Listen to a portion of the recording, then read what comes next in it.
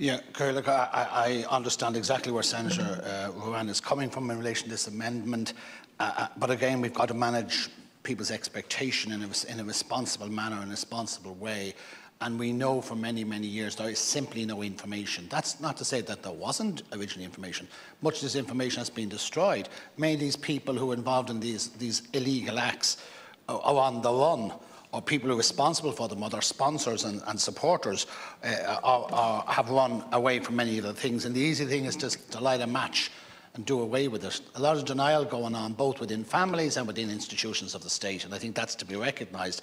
But there are people who deliberately withheld information over many years, and when they were persisted on, they handed it over. Indeed, I know of two people who arrived at a particular institution some years ago and refused to leave, having been told they had nothing, and they secured the information. So they were lied through by their teeth by the establishment in case. So we're not all, it would be foolish of us to think that people were cooperating at all times. People were deliberately set out to withhold information. It's not a question of information versus no information. Information that was withheld and deliberately destroyed is a terrible thing to do in relation to any individual at any point in their life. Minister, so I fully understand where this amendment is coming from.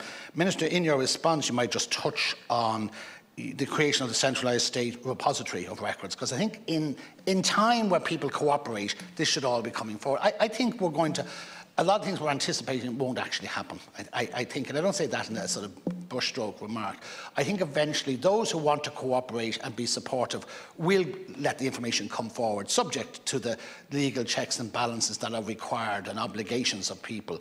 But the centralised state repository of records is something that you mentioned before, and where people are willing, there might be no one to give them to in terms of individuals, but this central repository may be a place which will hold much of this information and assist people in the future, or second and third generations of people who may wish to seek this information. Thanks.